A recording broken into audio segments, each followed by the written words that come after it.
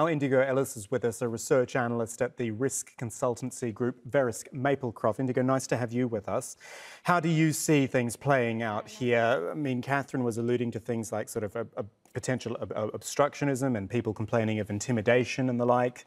How do you see all this sort of playing out in the next few days up to the vote? I think what we're seeing here is a very clear indication of Kabila's intentions.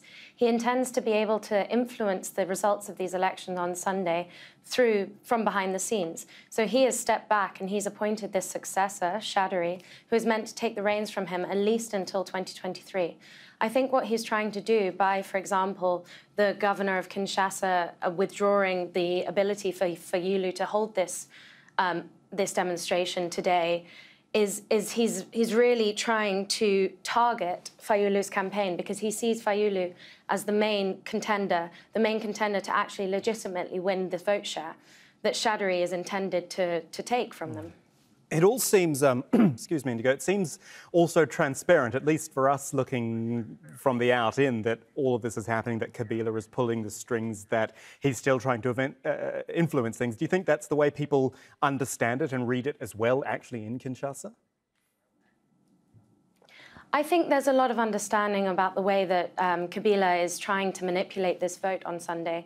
I think there is still an element of hope. There is still an element that Fayulu or Tshisekedi under the Cap pour le Changement will be able to succeed and to win. But ultimately, these two main scenarios that we at Verisk Maplecroft see are firstly, Shadary winning an unfair vote outright, and secondly, a scenario where Shadary is meant to win this vote, but he actually has to co-opt opposition members into a coalition government. Both scenarios will involve great unrest and, without doubt, a contested result. If we widen things out a little bit, the DRC borders, I think, at least 7 more countries. Is there a risk of spillover here? Do you think those neighbouring countries will be concerned about what could happen? I think definitely with anything that's going on in DRC, there is a regional element. I think in particular, we're looking to the east, we're looking to Rwanda, we're looking to Burundi for their reactions to what's going on. Already, we've seen a step up of troop action on the border with Burundi and the border with South Kivu. And as well, we see in Rwanda, there have been, just yesterday, there was an attack on rebel militias coming over from DRC into Rwanda. And they, in the process of doing that, killed 2 Congolese army members.